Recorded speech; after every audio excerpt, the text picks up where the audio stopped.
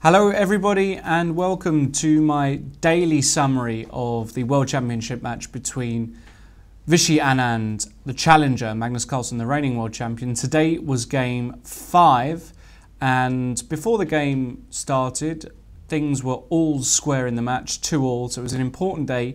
Vishy Anand with the white pieces. We saw how he beat Magnus Carlsen in their last game when he had white, so he was certainly hoping to pressurise the current champion. And let's see what happened in that game. It was an interesting game. Let's have a look.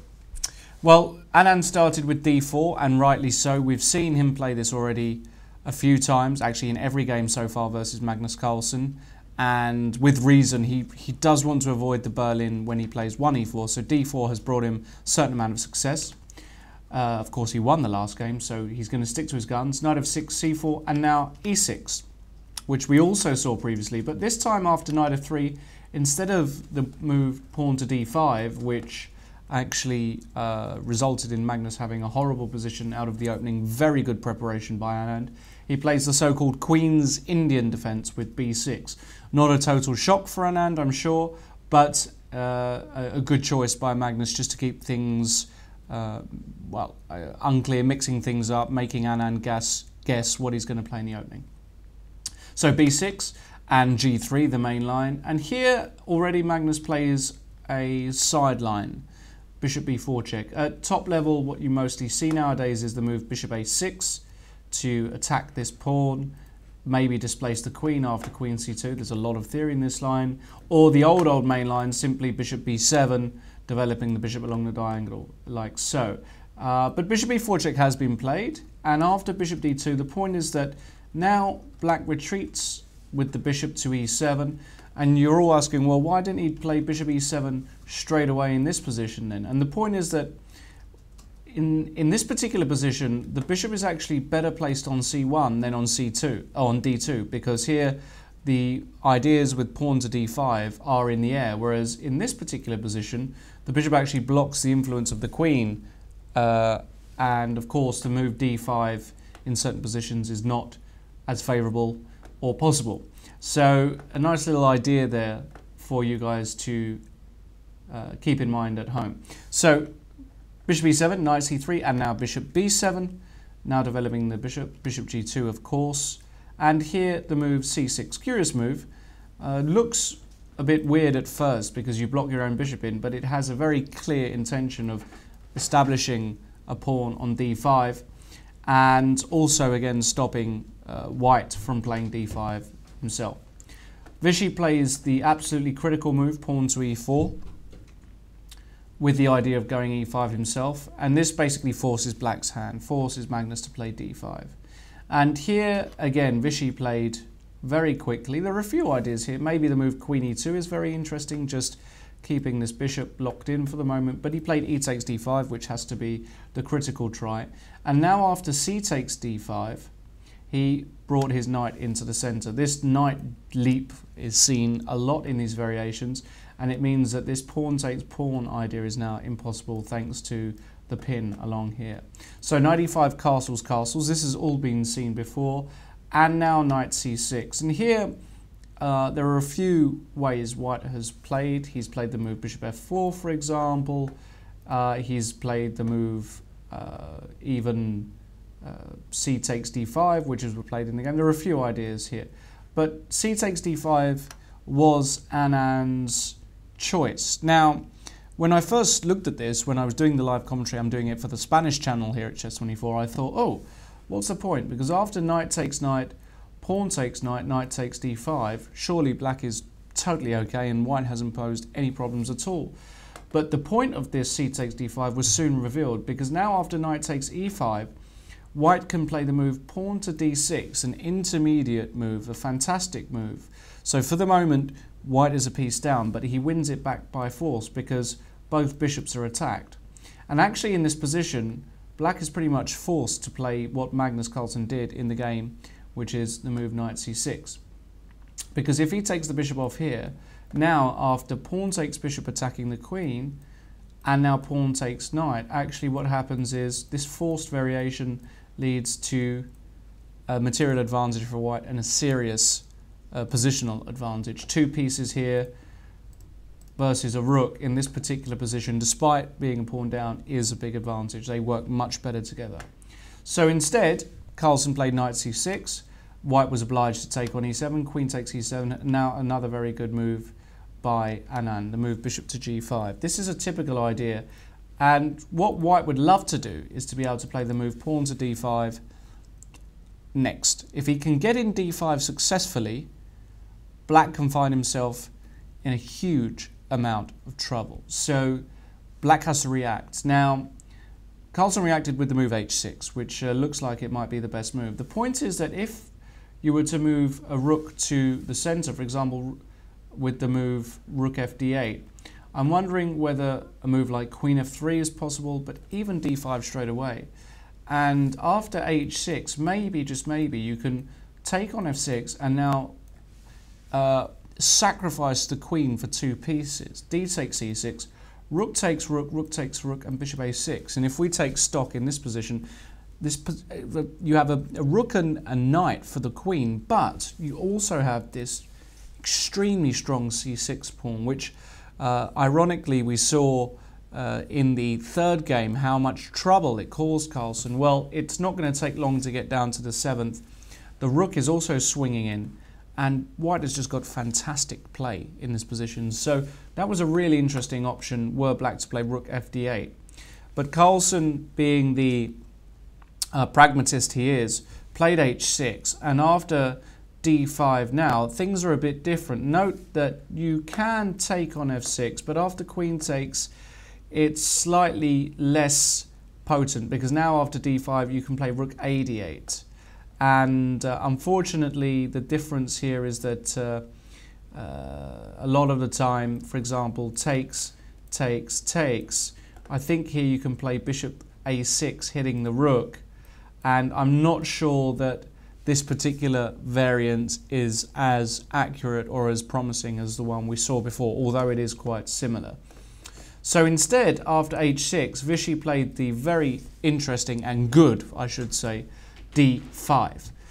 You cannot take on d5, that's quite obvious. E takes d5 runs into knight takes d5, and knight takes f6 is coming, and that's just game over. H takes g5 runs into d takes c6, and actually White is equal on material but has this monster pawn. And after rook ad8, again, interesting ideas with d takes c6, rook takes d1, rook f takes d1, h takes g5, c takes b7. Again, very, very unclear, all of these queen sack positions, but interesting nonetheless.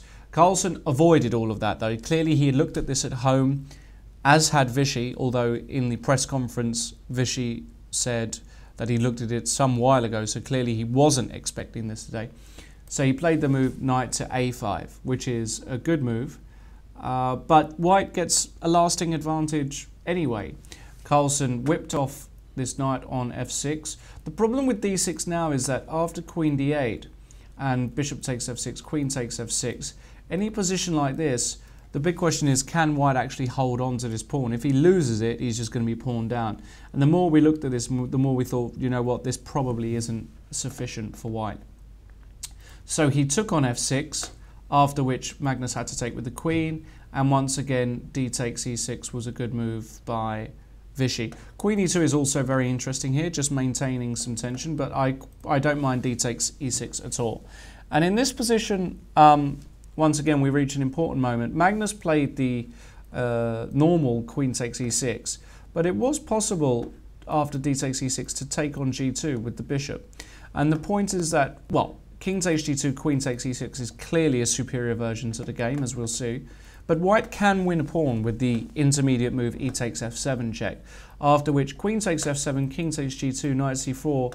Well, it's an unclear position because the queen is coming to b7, the knight is coming to e5. There are all kinds of tricks with knight coming to f3, and it can be sometimes a bit unclear.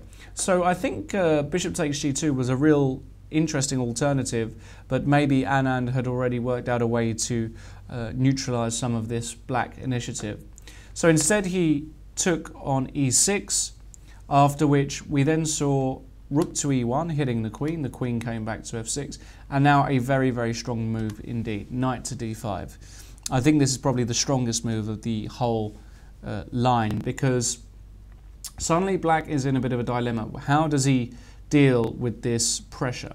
He's got two options. He either takes on d5 with the bishop, as Carlsen did, or he plays the move queen takes b2. This is really the critical variation of the whole game. And after queen takes b2, the point is that now this queen, it feels a bit lacking in squares on b2, especially after the move rook e2. Where does it go? Well, it can only go to a3. If you go queen b5, knight c7 actually wins material. So you have to go to a3, and even here you hit the queen again with rook e3. If queen c5, I hit the queen with rook c1, and knight c4 doesn't help matters, because now I can take and play knight e7 check. This is a key theme in all of these variations relating to queen takes b2. I can win two pieces for a rook, and here after bishop d5, we were analysing during the broadcast that this is very unpleasant for black, because my queen comes to h5, you have a real problem with the f7 weakness, and the position starts to get really, really unpleasant. So instead of queen c5, you can try something like queen d6, but of course that runs into another trap, knight e7 check, winning the queen. So you can't even do that. So most probably you have to go back to b2. But now after rook b1, again, queen takes a2, only move, rook a1, and wherever the queen goes, let's say queen b2, I can take rook b3 and then take on b7 with, again, the similar kind of advantage that we saw before. Or if queen c4, once more we see this idea. Rook takes knight, pawn takes rook, knight e7 check, with certainly some initiative for white. So I actually very much understand Magnus Carlsen's decision in the game to take this knight off on d5 with bishop takes d5. But now, after bishop takes d5, white has got a nagging minor piece advantage. These are the kind of advantages that the likes of Carlsen, the likes of Karpov, and so on and so forth, have been able to really show how to build up the pressure, build your advantage slowly but surely. In this particular position, it is absolutely clear visually that this bishop is stronger than this knight, which is lacking squares and on the rim, whereas this bishop is, of course, a monster on d5. The only problem with the bishop is that it's kind of lacking support, especially after rook a d8, because there's quite an aggravating pin there. But even after rook a d8, queen f3, again we reach another critical moment in the game where I truly thought that Carlsen was going to play queen takes queen here. And after bishop takes queen, yes, of course he is worse, and there is a nagging advantage for black, rather for white, but I thought there might be a way to neutralize this somehow. For example, knight c4, b3, but even during the broadcast we were seeing how tricky this position is for black to hold. The knight still doesn't have a good home. If it comes to d2, bishop g2, and it's really locked in a weird spot on d2, not saying it's losing, but could be unpleasant. If it comes to b2, the rook comes to the 7th, and after a5, rook to c1. Again, this knight is really lacking squares, whereas white is looking to dominate on the 7th rank. And, you know, a move like knight d6, rook e7 once more, knight b5. It's just a very, very unpleasant long-term advantage for black to have to try and suffer. And it wouldn't surprise me at all if Vichy were to win a position like this. So really critical moment, but in the end, black went for the move queen takes b2. Now, I was actually highly critical of this move in the broadcast because I thought that it gave white so many chances after the accurate rook a d1. Should be said that up to this point, Vichy has just played perfect chess. He really has. Rook a d1, and now we reached an interesting moment where I thought actually white is just going to be very close to winning here. Vichy played, Magnus played the move queen to f6, which is, in hindsight, a good try for equality, but actually, you know, it was, I think Vichy missed some chances in that line. But let's have a look at the alternatives. Well, here, white is actually just threatening bishop takes f7 check, thanks to the pin. So if you go rook d7, that actually runs into queen f5. That's a very strong move. And the point is that the rook now feels a bit airy. Rook fd8 runs into bishop takes f7 check, winning. So you have to move the rook to c7. But even here, bishop e4 is extremely strong, threatening mate. You have to go g6, and now queen f4. And at the absolute minimum, white is winning back a pawn. But it may be the case that he just gets loads of initiative anyway. And it's clear that in this position, white is the one with a huge advantage. Instead of this, if you go rook d6, again, that loses, because after bishop takes f7, check, and Anand pointed this out in the press conference, rook takes f7, rook e8 check, king h7, you can actually just go queen takes f7. Looks like you've blundered a piece after rook takes d1, but actually there's no way to save yourself as black here after king g2. The king is just too weak. You're going queen g8 check next, and or queen f5 check followed by queen back, and it's just winning. So there's absolutely nothing black can do in this position. For example, rook d6, queen f5, and if g6, just rook e7, and it's going to be mate in the next couple of moves. So as a result, black decided to play queen f6, but I said during the broadcast, after the exchange and rook down to the 7th, I really didn't expect Carlsen to survive this. White's initiative is so strong, his position is so good that even somebody of Magnus's caliber, somebody who's defended so many worse positions, I really wasn't feeling it for him. Let's see actually what happened though, because after this, I think this is the moment where Vichy started to go a bit wrong. King g7 was played, that's a good move, and even here, rook takes e7. Vichy himself said in the press conference that this probably wasn't the best move, and he had seen that the move king g2, for example, was a fantastic idea, with the idea of now threatening bishop takes f7 check. For example, if f5, or let's say a6, now you can play the move bishop takes f7, and after rook takes d1, bishop h5 is check, and the king is off the back rank, so you can now recapture with a pleasant advantage, although a lot more work is to be done. So king g2, this prophylactic move, just getting off the back rank, was a great idea. Even the move rook c7 here is very, very interesting.